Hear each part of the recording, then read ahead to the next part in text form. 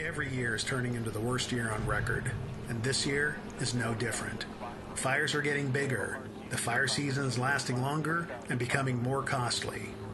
California typically hosts several headlining fires every year, but California fights thousands of fires each year that we never hear about thanks to the efforts of initial attack aircraft and crews. It's a tough job when your area of responsibility spans more than 30 million acres of remote, mountainous, and sometimes inaccessible terrain. To answer that challenge, the California Department of Forestry and Fire Protection, also known as CAL FIRE, staffs and maintains the world's largest firefighting air force to hit fires as quickly and aggressively as possible to contain those fires until additional resources can arrive. Being successful takes continuous training and coordination, and like world-class athletes, we rarely see the effort it takes to reach that level of success. We're at the CAL FIRE maintenance facility in Sacramento, California, and it's a very busy week. Every CAL FIRE pilot, whether they fly an OV-10, S-2 tanker, or a helitac, is here running through the emergency procedures and tactics that will help keep themselves, their crews, and the people they are sworn to protect safe in the run-up to this fire season. Helicopter Program Manager Barry Lloyd explains what's in store for the helitac pilots.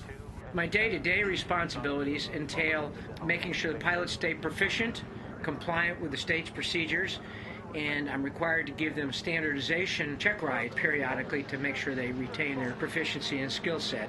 We do karting check rides. It's like an FA check ride, but it's specifically oriented toward Forest Service pilot procedures and maneuvers. Once a year, we bring in Bell Helicopter because they are the experts in emergency procedures training, and we do touchdown auto rotations. We can do touchdown auto rotations in-house. However, when you don't do them full-time, you run the risk of damaging an aircraft. They're the expert. Literally fly the aircraft to the extreme of emergency procedures, and that's what Bell's job is, to train us in emergency procedures so everybody here is competent. Should they experience some type of emergency, they can cope with it based upon the training they've had. We do straight in and 180-degree touchdown auto rotations. We also do flight with the governor off, in other words with manual throttle, which in a turbine engine can be a handful.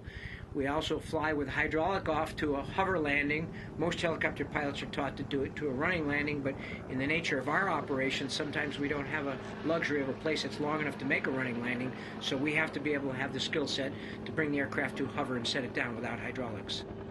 We have two types of training that also goes on while Bell is here. We have some pre-Bell recurrency training. All pilots are required to have recurrency, and we do that to get them up to speed for Bell. When Bell get here, they only have to worry about the end of the maneuver. The rest of the extreme training has already been done.